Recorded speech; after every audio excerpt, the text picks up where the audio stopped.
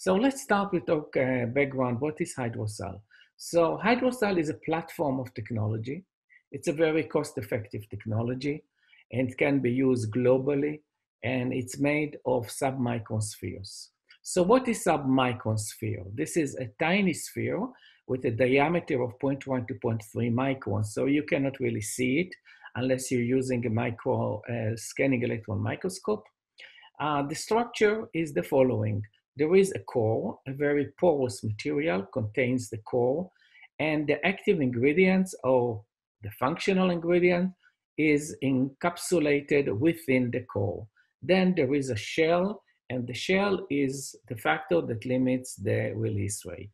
So again, a porous core and a shell, and the active ingredient is always inside the core. Now, when I use active or functional ingredient, active typically relating to regulated like pharmaceutical ingredients, and functional ingredient is typically used in the cosmetic for cosmetic activity. Okay, so this is the basic structure of HydroSal. Now, we have two types of HydroSal. So we are moving into a little bit more details. We have HydroSal type 1, and this is what you see in the picture. And this is a technology that's suitable for water-based applications only, which means it's compatible with different types of bases that are only water. What's unique about it? It is opaque. Not all opaque technologies, not all opaque HydroSal are HydroSal 1. But HydroSal 1 is a special structure, and the appearance is very characteristic. Compared to this HydroSal 2, HydroSal 2 is a clear technology, and this is the only technology that Salvona has, and as much as I know, the rest of the world, which is compatible with hydroalcoholic bases. So if you have a hydroalcoholic, like a deodorant spray, or anything with alcohol and water, then HydroSal 2 would be your technology. Now, what is the purpose of the technology? We'll come to this in a second. But what, first of all, do you need to know about the benefits of HydroSal? Number one, HydroSal enables you to encapsulate a variety of functional ingredients. When I say variety, I mean hydrophobic, hydrophilic, and so on.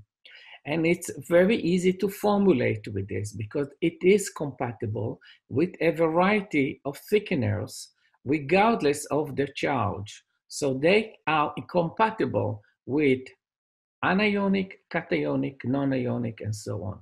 So this is a major benefit. Number three, this is the most cost-effective solution. In other words, this is the delivery system that costs you the least compared to liposome, salsphere, multisal, and so on. So this is, in terms of cost, the cheapest, which means you can afford to use it in multiple products. Now, what is the benefit? Why should you use it? And here are a few of the benefits. First of all, it gives you protection from oxidation or premature oxidation. Then it gives you the major ability, the major function of a delivery. In order to get time release, you need adhesion. Adhesion is connected to time release. So the delivery system has to stick to the surface in order to give you long-lasting benefits. So this is elementary in a delivery system. If a delivery system doesn't stick to the skin, of course, it cannot give you a long-lasting release because it will be either washed off or degradable. The major uniqueness of HydroSal is the ability to adhere. Then, this technology has another function. It can be triggered by water, such as the body moisture. So you can apply it on the skin or hair. It will stick to the surface, and then whenever you perspire, automatically it will release the ingredients or will burst even release the ingredients. So how this all works? I hope that if I go into a little bit of details, it will give you some imagination and better understanding of the value of this technology. So again, HydroSal encapsulation is encapsulation that occurs in situ. What does it mean? It happens during the use on the surface. So if you look at this image is from the left to the right. So you can see there is a core with the active ingredients incorporated in the center. And then we have a shell. Everything is surrounded with water, and the blue dots resemble the water. Now, this is how you get the product. This is how you put it in the base. Now you apply it, you spray it on the surface. What happens over time is the water in the product evaporates. As the water evaporates, the polymers that made up the shell collapse because there is nothing to plasticize them.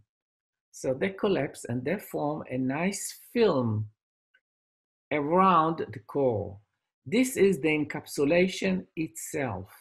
So encapsulation in this case occurs during the process of using the product without any no need for external energy to accelerate the evaporation. Now you understand why it's also cheaper.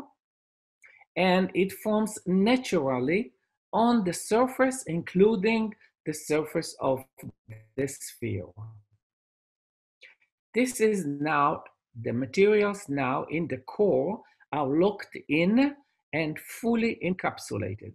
Now, this can stay like this for years, but now at a certain time, when there is water in the environment, the water will break down the shell, and the material now that was encapsulated now is allowed to be released.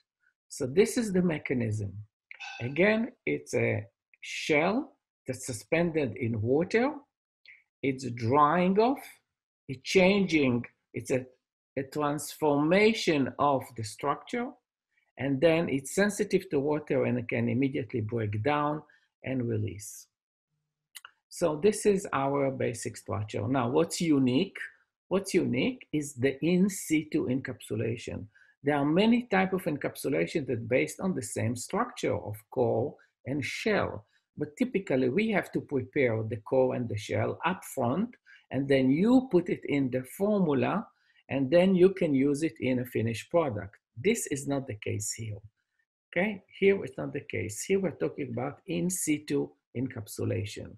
So we incorporate the functional ingredient into the core, and then natural drying of the product on the surface, whether it's skin, hair, hard surface, fabric, and so on, that will complete the encapsulation. So the shell will form during the drying process. This is the uniqueness of HydroSal.